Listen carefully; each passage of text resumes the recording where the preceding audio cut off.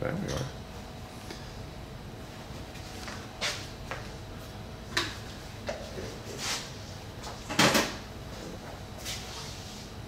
He's like up out of the way enough to... Nah, that's fine. I'm going to just zoom in there so we can see these four. You got straight on, or you No, got hit the button? Nah, that's good. I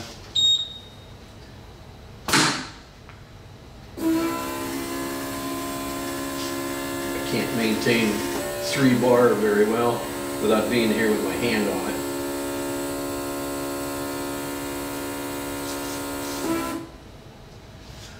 Alright, so obviously a problem there. 2 of them low, one's about, what, 60? Yeah, this is 50. yeah, 50, 50, About 68, 70, almost 70, and then 100 and... Yeah. So let me get rid of that. We'll do one other test. Now what we could do, 8 seconds. There we do the math. Maybe.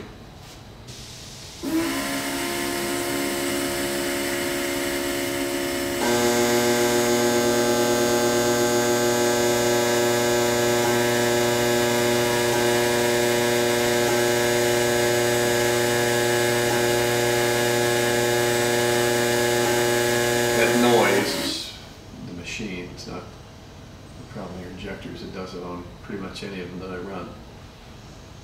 Alright, so a couple different ways of doing flows. Now that we ran it at a relatively high RPM, about 7,200 RPM there, but it'd be wide open throttle. 3 milliseconds is probably pretty good. So, alright, so we got an issue, which is good. Yeah, I mean, So- but now I Now, think what's that the issue? Yeah. I think the injectors are here. Am I on your way? Nope. All right, so you remember from the last run, this injector was relatively low. If I remember right, it was about 50 and 50, like these two, weren't they? These two were the Yes. same. Yeah. This was our best. This was our worst. No, it was up to Or was this the worst? That was the worst one. This was the worst one. Okay, so anyways, we pulled this out. We changed the filters. Do you have that old filter to the block? All right, what's in this dirty paw of mine is a filter that goes right in the very end of the top of that injector. Now, what this does, it's kind of a strainer.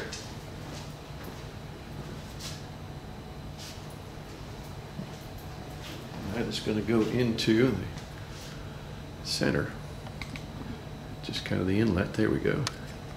So that teeny tiny little thing right there, that was clogged with dirt, and we've got very, very reduced flow because of that. So we went ahead and changed that particular filter right there, and we're going to take a look and see how they flow again. And we're going to see that, oh yeah, if we can look at that. Here's a picture of a picture.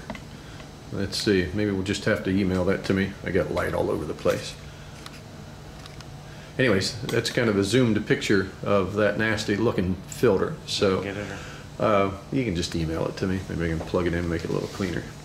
So we're going to just go ahead and make another run with these things. So we'll flow them, see what we get. Hopefully not catch things on fire.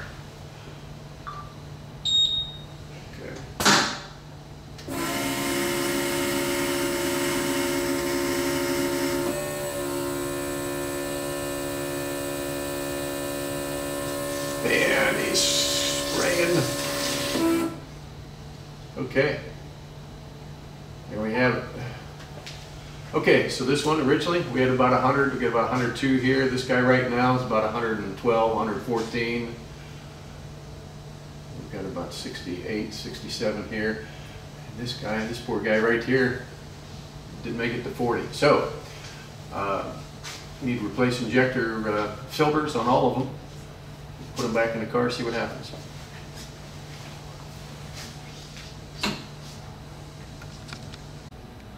All right, so there's where the filter goes. All we got to do is put a little screwdriver in there. So, or sorry, a little screw.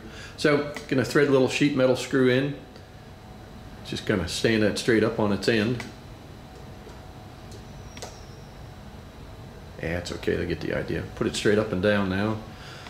All right, then we're gonna put a pair of dikes, pair of pliers, something on that screw, and we're gonna smack the dikes or the pliers with a hammer and yank it out. Nothing real fancy, nothing elegant about pulling it out.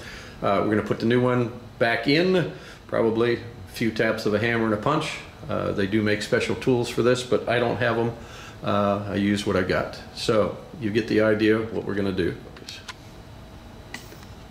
There it is, isn't that beautiful? Okay, so there you go. Screws got them pulled out. We'll press the new one in, do all of them, flow it again. Do it again. All right, all the filters replaced. Did I do the flow before, the 6-second deal? Do it again, you have it twice. All right, I guess I'll do it again. Okay. Now we know this helped out tremendously, and what I had to do do this fixed flow is to decrease the pressure, mostly because the pump in this little tester cannot keep up with the volume that these injectors flow. So I decreased the pressure, but I also dropped the time down. So we'll go ahead and set it up for a time, the fixed flow or the open flow.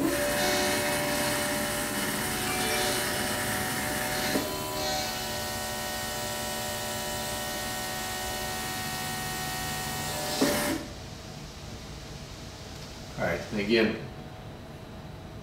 this is lovely. All of them are within about a cc of each other. Very, very close, which is nice. Okay. Now we've kind of established that these injectors are able to flow the same amount at, again, the pintle wide open. The next thing I'm going to do is set it up for a pulsed flow. This is what it'd be actually doing in the car. In the car, hopefully we never ever see this wide open or this static. So we're going to go ahead and run this pulsed flow.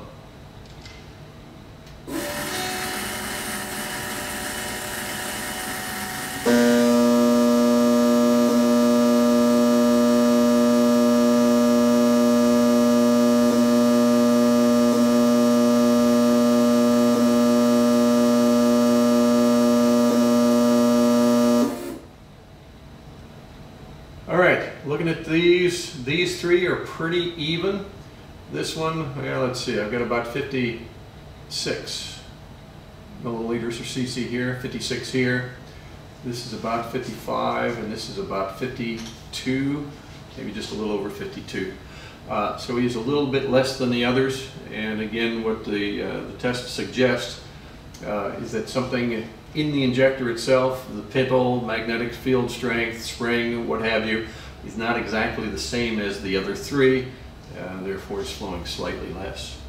Now, I already swapped out the connectors, the plugs, so it's not the machine that's causing that to happen. The other thing that you might argue is that this manifold may be giving us some problems. I tend not to go that route. I mean, it's a pretty precise made piece here. The other thing also, if everything were equal inside here, fuel is coming in the center of this manifold, so you could argue that maybe the two inner are getting the fuel first. However, if that were the case, this end one here would not be as high as he is. He'd probably be along the lines of what this is. So again, I'm going to discount that as a possibility. So this injector flows slightly less, but again, somewhere within 4% of the others, so maybe a little less. So that's all I got. Mr. Taylor's got some injectors that flow a lot more now, and then maybe the engine will run happy until it clogs again.